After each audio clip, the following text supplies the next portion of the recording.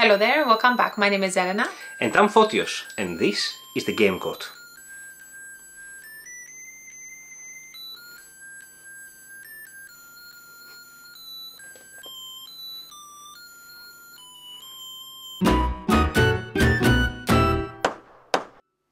And now that that's out of the way... What do you mean, you don't like my tie?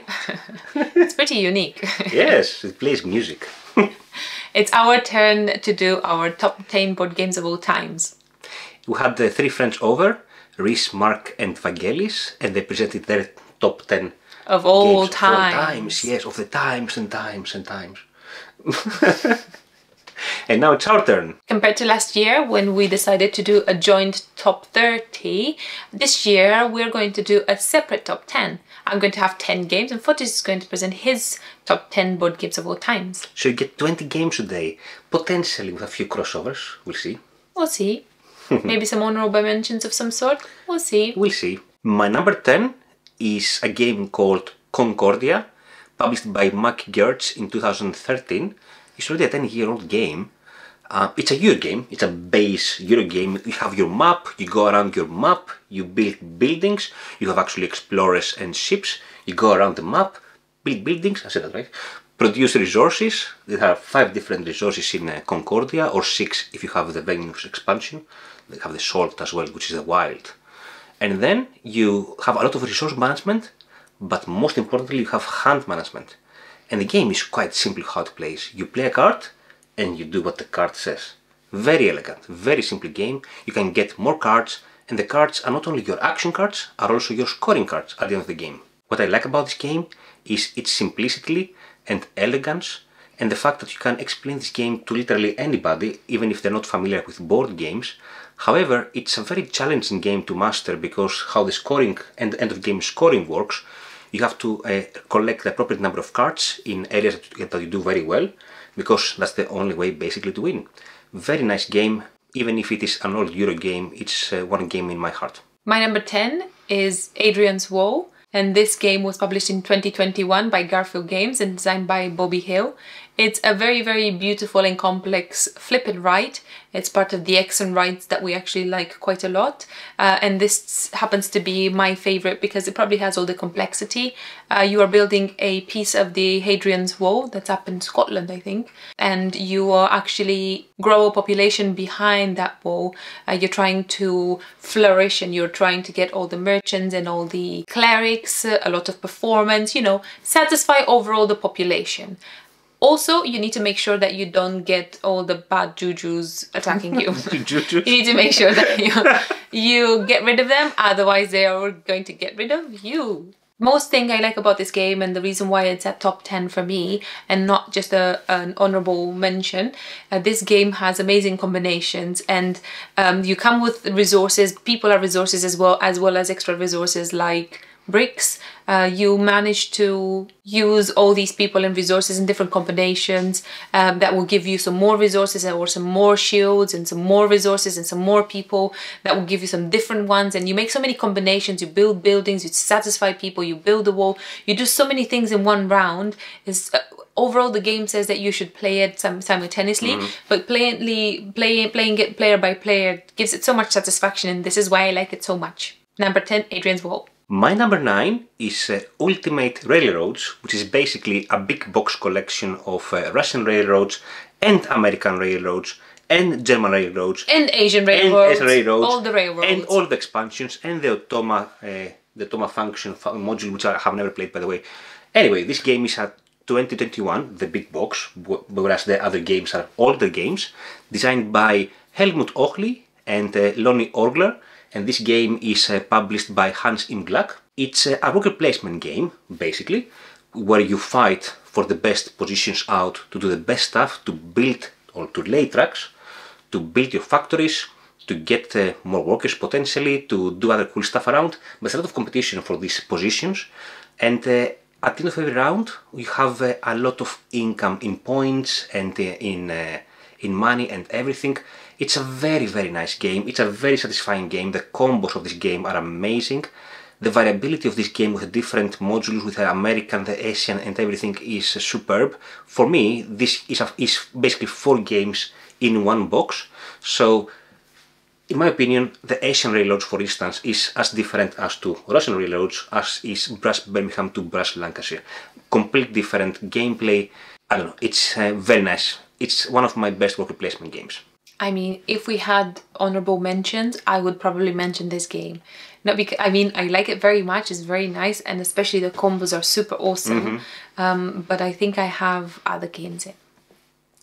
One downside of the game, though, I have to mention here, is its setup time. It's a lot of components, and again, with all the modules, you have to figure out which components you need to use, and setting up the game is not a very small task.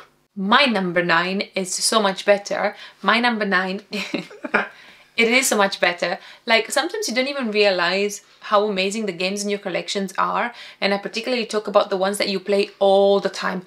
Not necessarily the big, you know, super boxes, but I'm talking about the ones that you play all the time. So my number 9 is Blokus. Blokus! I chose Blokus. Oh, come on, you knew that. So I chose Blokus because Blokus is, well, to begin with, let's start with the beginning. So Blokus is a 2000 published game by Educational Insights and many other publishers, designed by Bernard Tavitian. Bernard Tavitian. I hope I'm not making your name, I'm not butchering your name very much. Just a little. It sounds like I'm butchering it, right? Sorry. This game is a super duper game. I want to say we played it hundreds of times at least. It's a very fast game, plays up to 4-player games, but the grid can be adjusted for 2 players, which makes it incredibly awesome. What you do is you place your polyomino tiles, and everybody has exactly the same tiles. You have exactly the same number of tiles as well. You can place 1 piece at a time, and what you try to do is block your opponent. You can only attach the tiles by touching corners. They cannot touch any other surfaces apart from the corners, and this is how you block your opponents. You can go around your opponent's pieces, but you cannot touch your own pieces, only corner to corner. And this makes it very fast and very neat and very bitey, which I like very much. I think these are my kind of games. And I don't think we've ever played Blokus once and just left it, so I think it deserves recognition, and obviously my number 9 in my top 10 of all time games, because we play it so much and it always gives us a lot of joy and happiness. I'd like to add 3 quick things. 3 quick things? First of all... Normally quick is like 1. First of all, you're extremely good in this game. I don't know how you do it, but you're extremely good. That's the first thing. Maybe I might be slightly biased, but you know. The second thing I would like to mention is I love when the components, you put them on the board and they click on the board. They do have this little clicky thing, isn't it? Yeah. This tactile experience, which is very satisfying. And third of all, the name, Blokus. And every time we play and I block you, I say Blokus. And then you block me, I say Blokus. And then I block again, I say Blokus. I mean, obviously, it's not necessary for you to say Blokus, but does it add to the experience? Yes. I love it. At number 8, I have a Weather Machine, which is a big, chunky, heavy, complex game designed by Vitala Serda. Super duper extra listy extra. Complex, yes. Vitala Serda, published by Eagle Griffon Games, is 2022, and it has amazing art by Ian O'Toole. Now, I think you might be a bit of a fan. I am of Ian O'Toole, yes, right? Yeah, Vitala Serda as well, but yeah, Ian O'Toole is amazing. Anyway, in this game, you are basically an assistant of Latif, the crazy scientist who made the original weather machine, which basically destroyed the world, destroyed all the weather conditions around, and you're trying to build a new weather machine, a better weather machine, to fix the weather. And to do so, you do worker placement. Again, look at this, another worker placement game. Yeah. But classical Vitala Serda, you do a million stuff in your turn, a few things before your turn, several things in the middle of your turn, a few things after your turn. And there's a lot of stuff happening here. You get funding from the government, you do some experiments, you publish papers, you get a Nobel Prize, potentially, right, if you publish enough papers. That doesn't make you win the game, can I just say not that? Not necessarily. But it's a very nice game. Many people say that they don't get the theme. I work in academia and I get the theme 100%. I find it very satisfying. This circular feeling of Kanban, I also see it myself here. And I like it very much. That's my number 8 weather machine. My number 8, at number 8, there is a very beautiful, complex game called, and it's not ours, I have to mention. Oh, the suspense! The suspense, yes. So at number 8, I chose Feudum. Feudum is a 2018 board game published by Odd Bird Games and designed by Mark Swanson. You are part of this game as a medieval character. You roam towards the countryside where you try to tend farms, you try to tax the towns and take the outposts in effort to rise in power. Feudum is an economic medieval game and it's a hand and resource management mainly. You have to manage your cards that you program at the beginning of the round, and that will dictate what actions you take for that round. Technically, it's fight for power over the guilds. The more guilds you control, the better the outcome will be at the end, the more points you'll get. You can build feudums. Obviously, feudum is the name of the game. So obviously you can build feudums that will give you even more power and even more control. And the one that controls all the territories the better will win the game. What I like the most about this game and why it's at number 8 for me, this game is so complex and it has so much to offer. There's so many different strategies behind this game. You are always part of a chain because every guild feeds into the other, and if somebody doesn't push from their guilds out so they produce, you always have the power to push them aside, take their guild, or become the pusher, or you can become the puller from the other side, from the other guild. So it's always this connection in this game, and there's so many things to explore. You can travel, you can build stuff, you can feed the chicken as a farmer, you can go to war. There's so many things that you can do in this game, and I think for me it's an excellent war type game. Interesting that you mentioned about war, because I think if you have a player on the table that controls guilds and he takes or she takes guilds actions, and you let them to go, you know, wild with the guild actions, they're going to score a lot of points from that, and you have to go at war with them, you have to fight them, you have to take their guilds back, you have to, you know, relinquish their power to get more points for yourself, obviously. So the war aspect of the game, I think, it can appear in some games, but not in other games. And that's my number 8, Feudum. My number 7 is another worker placement game. I think there's a theme. It's actually a very fresh game. It's I think it's the only game in my list from 2023. It's Darwin's Journey from Simone Luciani and Nestor Emagnone, and published by Thundergriff Games. And as I said already, this is a worker placement game, but what you do in this game, basically you follow Darwin and his fleet towards exploration of Galapagos Islands, towards discovering new species, new specimens, which you then deliver to the museum. But one of the coolest aspects of these games is how you power up your workers using them these wax seals, because the more wax seals they have and the more different wax seals and combination of colors, they can do better and more powerful actions. And by the way, talking about actions, each one of these games that you take an action, then you take another 5 actions. You change your combos very nicely. You also have some objective cards which give you potentially other additional actions, and you end up having something along the lines of 250 points at the end of the game. It's a very satisfying game. We have the collector's edition, very nice components and everything, and I highly recommend it if you haven't played it. Oh man, I want to change my top now. Really? I want to put Darwin's Journey as an amazing game. It's an amazing game. And it's so accurate. Like, you do some research on the animals, then you can write in your journals and write letters and to write about your discoveries and stuff like that. You can do all these like amazing things, not just, you know, discover and then put it in a museum and so on and so forth. You do so many different, you know, with the travel as well. It's quite a lot. I really like it. It's an amazing game. And did we mention about the art of the game?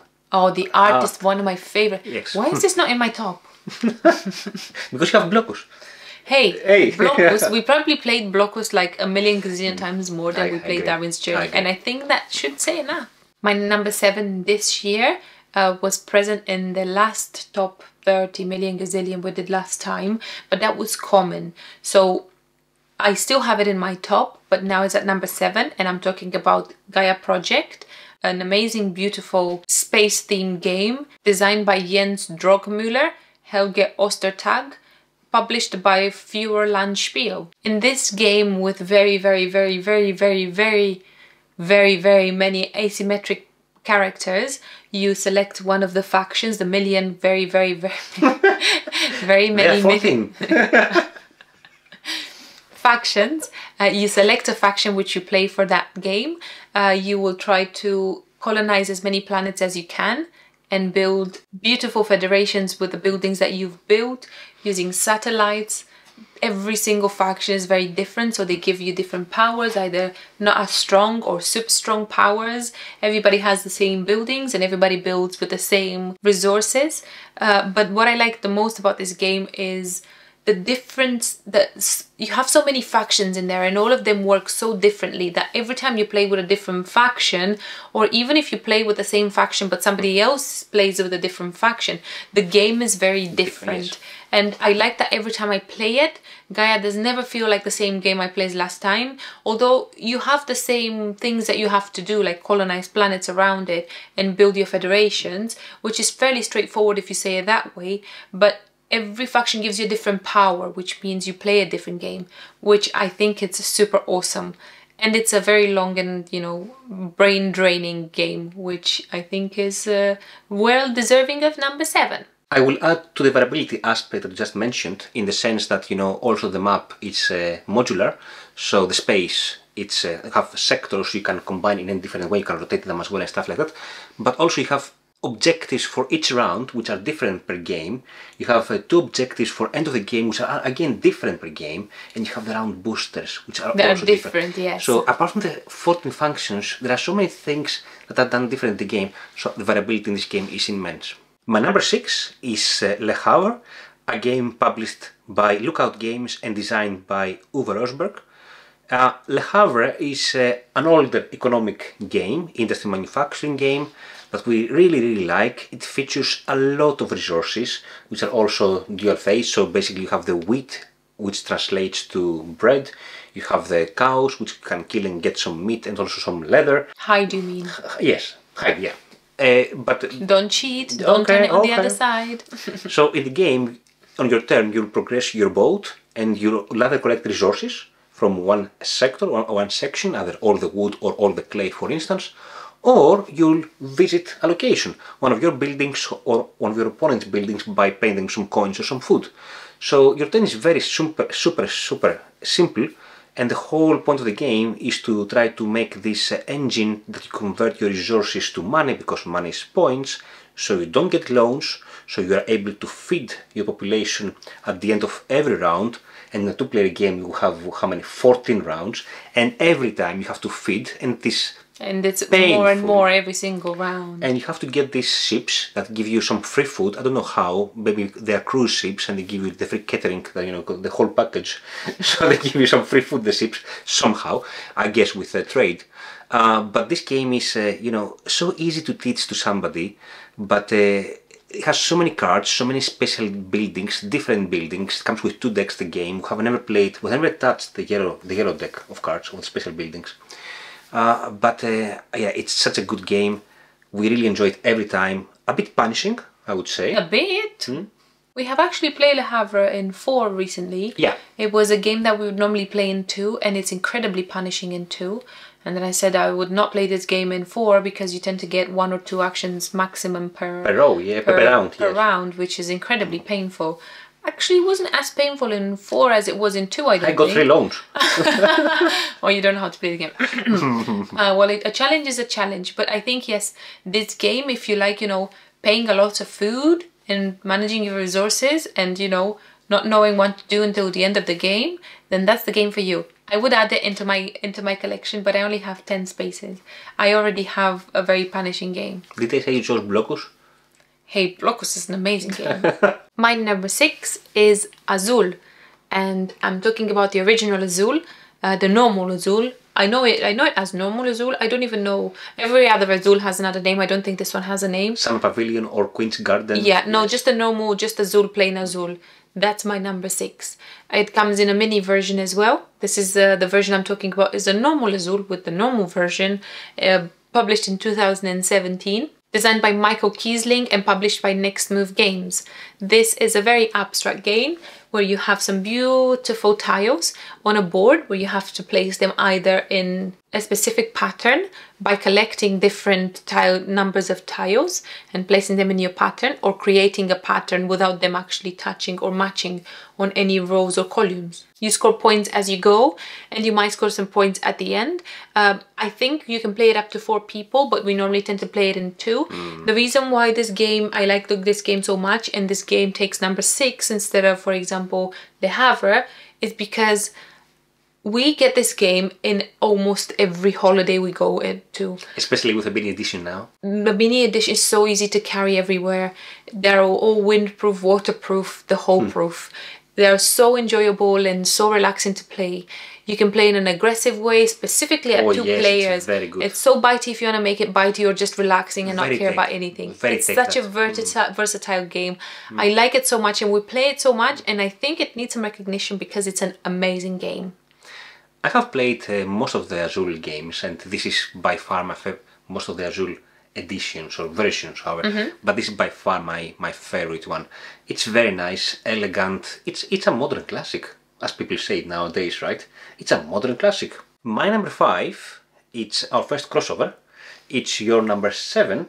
It's a Gaia project, because it's a fantastic game. It's higher on my list. Please. You basically said everything I want to say. I would like to say one more thing. What I like really about this game is how at every round of the 6 rounds, it feels very short, by the way. It's a long game, but it feels very short. But in every of the 6 rounds, you try to squeeze this extra credit or this extra ore to do this one more building, or to do one more thing. You try to do that. You try to squeeze, to go one step further than your opponents, and it feels so good. An expansion for Gaia was recently released, and this adds a few more things in the game, a couple of more factions. That sounds really awesome. Yeah, I'm not particularly keen on it. I'm not sure how these new functions will be balanced against all other functions in terms of terraforming the different planets. I have to check it more, to be honest with you. And also, there's so many factions in the base game anyway that I don't really think I'm missing 2 more functions. I don't know. My number 5 is finally a worker placement game from me.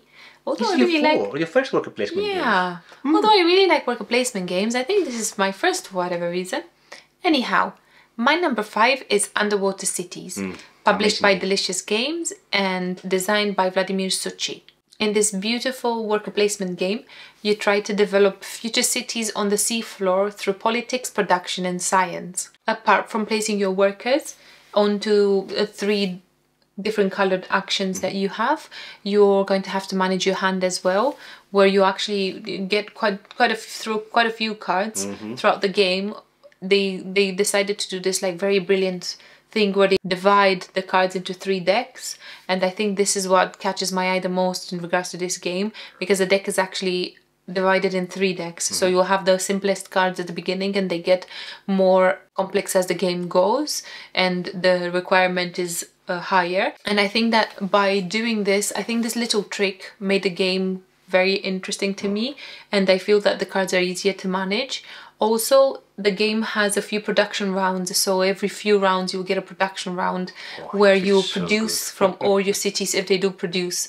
And I feel that, you know, how we normally do it is I will just hold my hands out, and then Fotios is just going to put into my hands everything my city produces, because we'll go through it together, and then it's so bountiful and you have so much. Well, it feels like you have so much. Like round number 2 you probably have nothing left. But you know, you build this engine of, you build your cities with tunnels, and you build your cities with different farms, and they produce different things. All the buildings that you build in there produce different things. The way you produce them, the way you build them, they will score more for later. You have your own objectives on your board, which I think gives it a different taste every time you play it.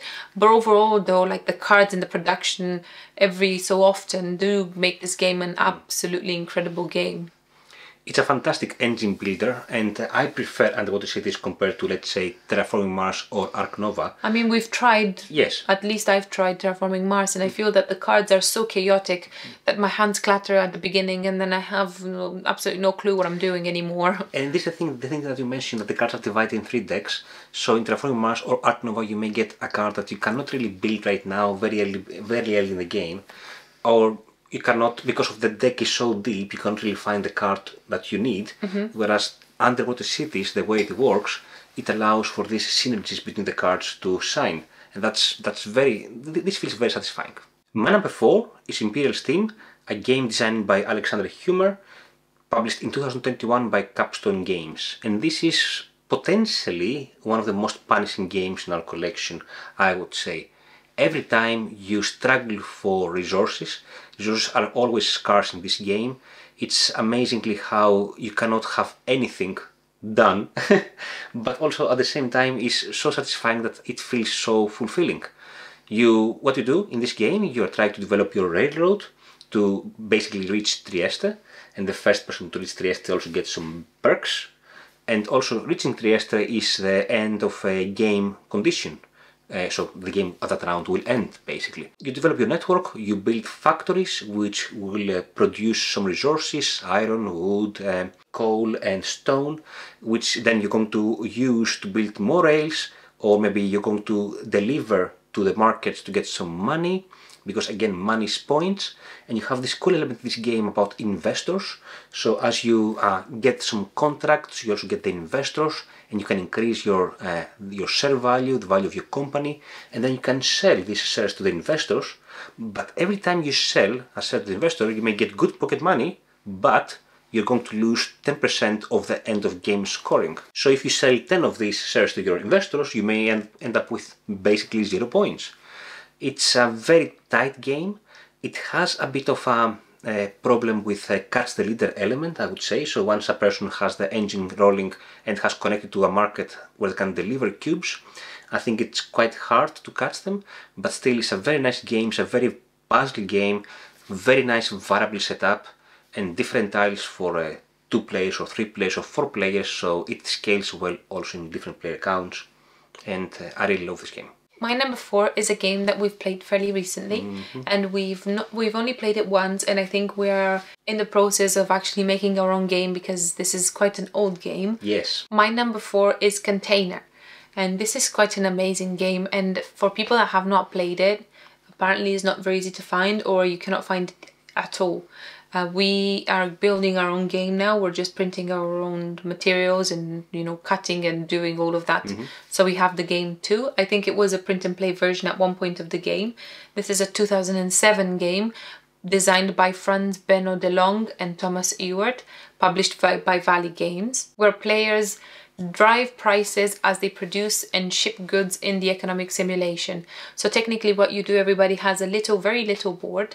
You have your own container ship, and firstly you build factories that produce containers of that sort, which I don't even know if they're actually, is there just colors? 5 colors, 5 different colors. 5 different colors. That's as simple as it comes. Yeah. The containers that you produce are bought by somebody else that's going to put them on their market to sell at a different price, and you, with your container ship, are able to move across. So the people sit around the table. There is a main board that is actually just an island, represents an island and nothing else, where people can go and bid with their container ships over there.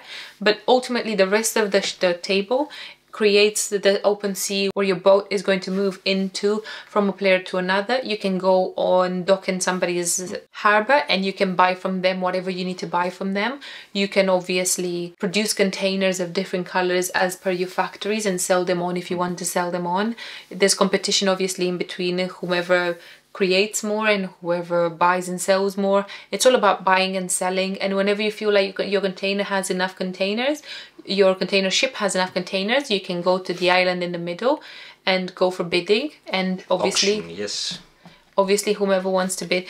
There is an option where you can either sell the containers to the person that pays the most, or you can pay the same amount to the bank and you get the containers. Yeah, but if you accept the highest bid, you get also matching contribution. If if you are to sell, for example, and you sell the containers to one of the opponents instead of keeping them from use for yourself, you get the same contribution from the bank. So 20 becomes 40, which I think it's very bountiful. But again, if you need those containers, you might want to, you know, spend some cash. What I like about this game is it sounds like a fairly simple simulation game, like economic simulation game. But apart from all the buying and the selling and the producing, every player gets a little, like a crib sheet, a little card that tells them exactly what those containers mean for them in prices. So a Norwich container might be 10 for me, or might be 4 for Fotios. So every price is different for every player. So they might collect different containers depending on what their card says. Container is a raw economic game. It's an old game.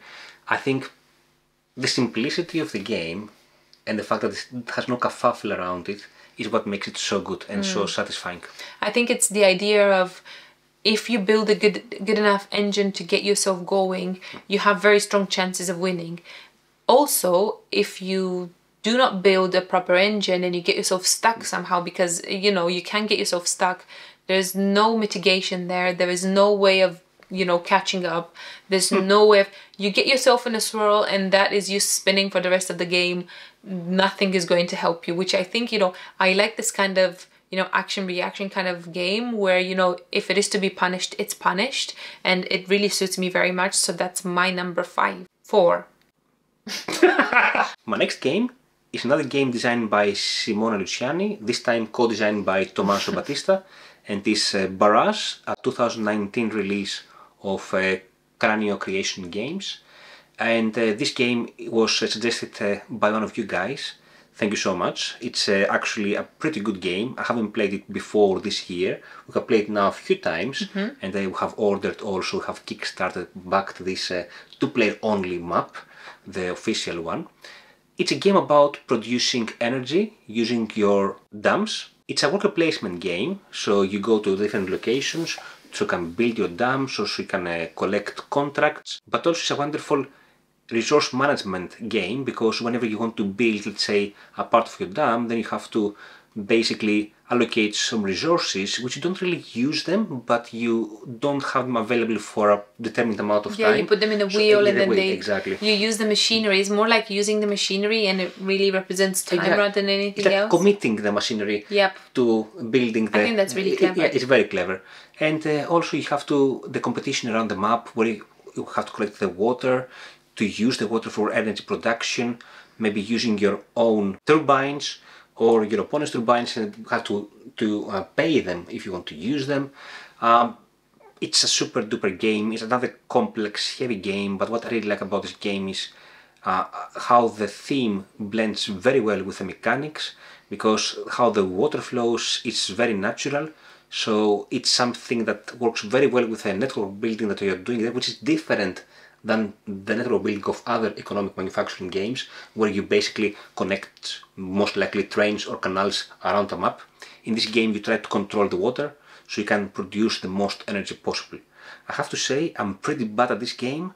I barely ever win, but I find it so satisfying, so enjoyable, and I think it will be one of my top games for a good while. It is a very, very good game, and I'm sad that I don't have it in my top 10. I feel that if we would just put all the games that we play all the time, I think my top 10 would just be as well, like it looks exactly like yours. And I'm just trying to, you know, there are many, many beautiful games that we don't give credit to, and I feel that, you know, this is an amazing game, and obviously it's top 8 in BGG.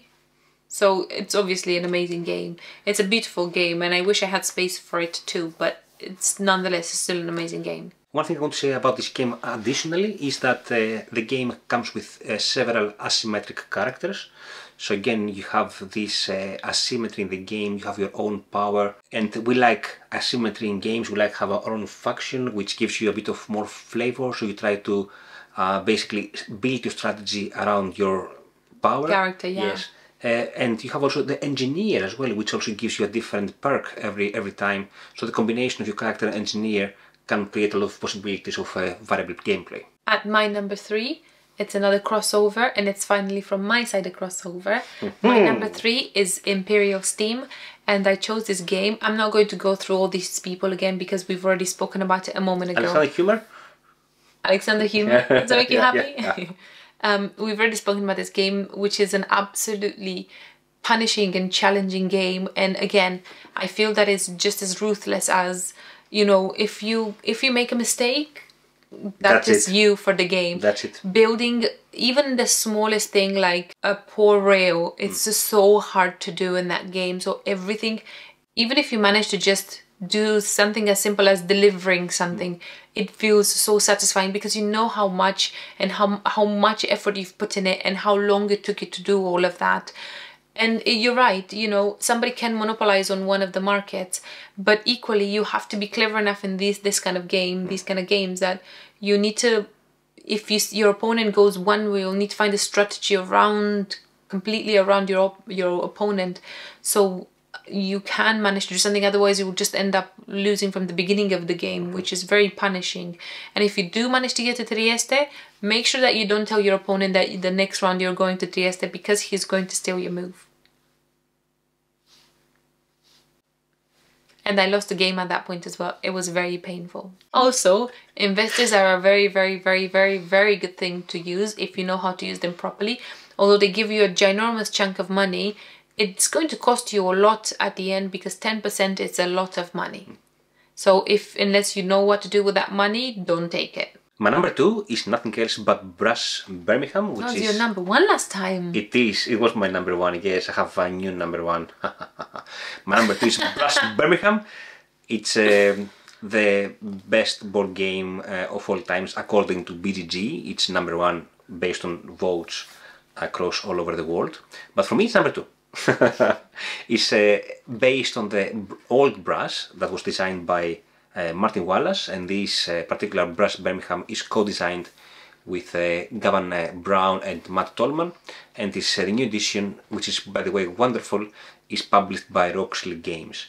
And it's another game about industry, manufacturing, pure economic game of developing your network and building your industries, coal, iron, canals, yes, rails, cotton mills, potteries, and basically utilizing your industries to the potential, like using their coal or iron or selling them for profit, for income and points, and also for points when it comes to links with your network. It's a hand management game in the sense that you have to spend cards to do the actions. In most of the cases you don't need to match any card with the action you do, but if you want to build, you have to be careful to keep the cards you need to build out that match the locations that you need to develop or build.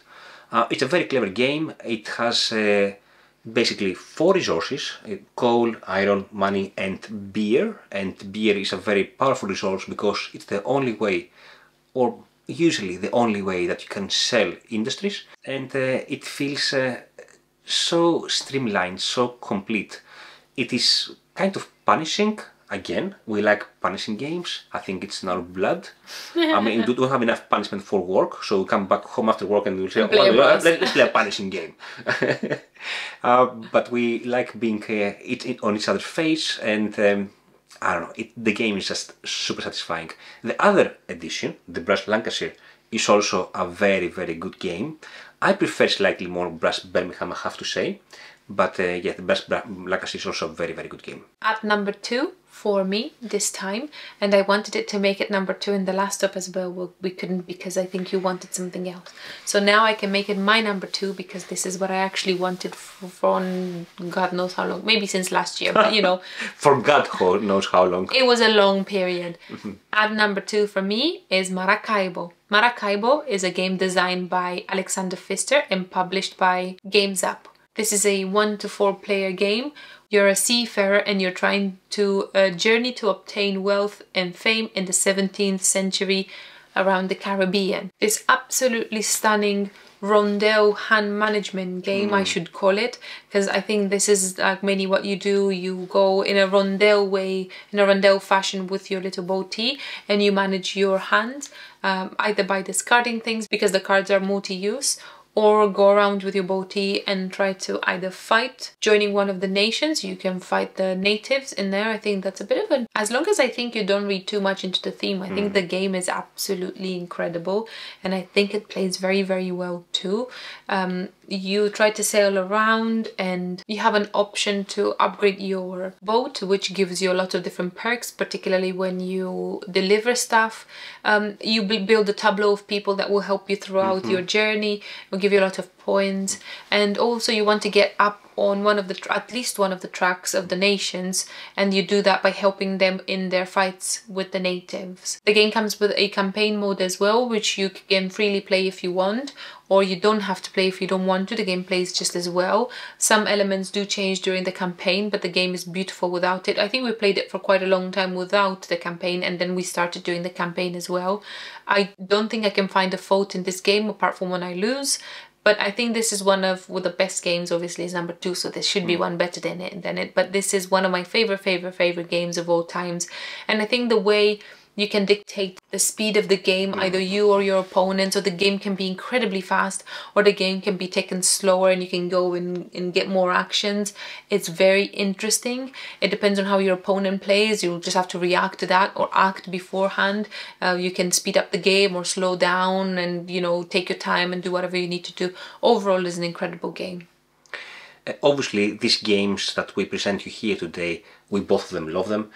Even if this is number 2, Elena's favorite game, it is one of my favorite games as well. It's not on my top 10 list, but I really love this game. We really like the other Alexander Pfister game, Great Western Trail, quite a lot, but I think both of us prefer Maracaibo better. It's a pretty cool game, pretty unique game. The multi-use cards, as you say, they're quite cool in this game. My number 1, the new king of board games for me, is Carnegie. It's a game published in 2021, designed by Javier George and published by Queen Games.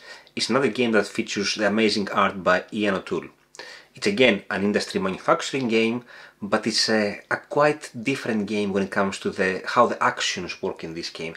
You're basically Carnegie, and you try to develop your own company, build different departments, and expand the network around the USA, yes, and build different industries and do some projects, manufacturing projects or housing projects, but also do some donations to get more points by spending your money in donations. Now, the key mechanic of the game here is this action selection, and there are exactly 20 rounds of the game, and the current player, the active player, will choose an action, but everybody is going to do the same action. So choosing the right action at the right time is key to this game.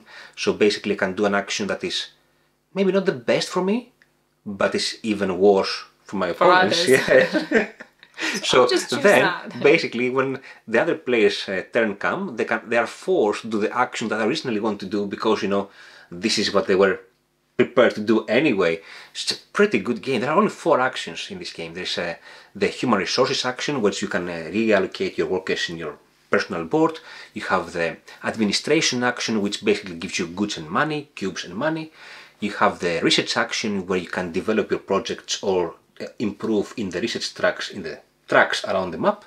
And then you have also the building action, the manufacturing action, or building the projects action, how it's called.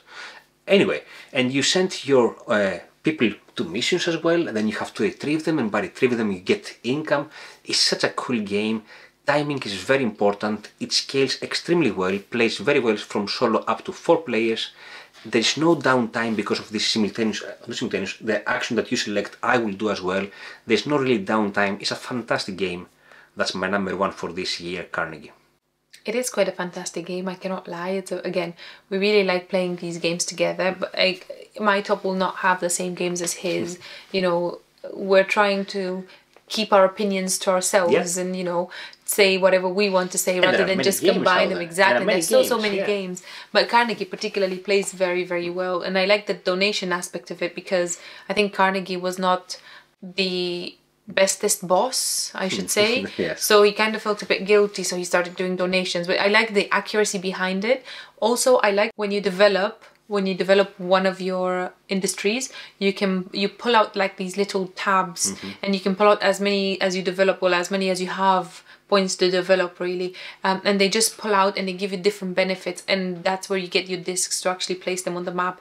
And the action selection is just super sneaky, super sneaky, because you can see that other people prepare for it, and with one single strike you get all of them off, which is very painful because they cannot do exactly what they wanted to do, and they have to do it at a reduced cost, which is painful. But all in all, a sneaky, beautiful economic game. If you haven't played Carnegie, please give it a try. It's an amazing game, quite different from whatever else I have played personally. So yeah, if you haven't played it, give it a try. Give it a try, yes. And we've come to the end of this video. Come on, you still have your number one. I know, but my number one is probably very easy to guess because I am a sucker and it's very hard for me to change my first top. And it stayed as, you know, luckily it's the same as last year and it's the same as everybody else around. So my number one is Brass Birmingham. And Brass Birmingham is my number one because, again, it's the most streamlined version of an economic game that we have played so far, and I still enjoy it just as much now. And the sneakiness behind it with the cards that you can select and you can play no matter how you want to do it. You can take advantage of other people's networks. You can sneakily develop to a point where you can build for the next era. You can build a level 2 or 3 building, so you know you will keep it strategically in a place for later. So the more we play this game, the more I realize different ins and different outs of it. Obviously there are a lot of people saying that building around Birmingham or in Birmingham and around Birmingham will give it the most points, which is true. Yeah. But does that actually beat the pottery barns? Potteries, you mean? Pottery barns. Yeah, it is true. If you go very strong in one of the industries, especially the potteries, you're going to get many points. I think the same is true for the cotton mills, I want to say. I haven't been yet able to, myself at least, to win with going strong in the manufactured goods industries, but I would really like to try that at some point as well. But I remember at one point we played, and Fotios played mainly like iron and coal, like nothing. I don't know whether I just played significantly bad at that point, but you won that way and I didn't win, and it was very painful. Yes. But the game has so many ins and so many outs, there's so many things to offer, and you know, some people are not particularly fans of the beer, but I really like it, and I still don't understand what the beer means, but I still find that this is the most streamlined economic version of a game that we have played so far, so that's why it's number one. So that was our top 10, separate top 10s this year. Top 10 game of all times for Elena and myself. I hope you enjoyed it. Thank you so much for watching. And see you next time. Bye. Bye.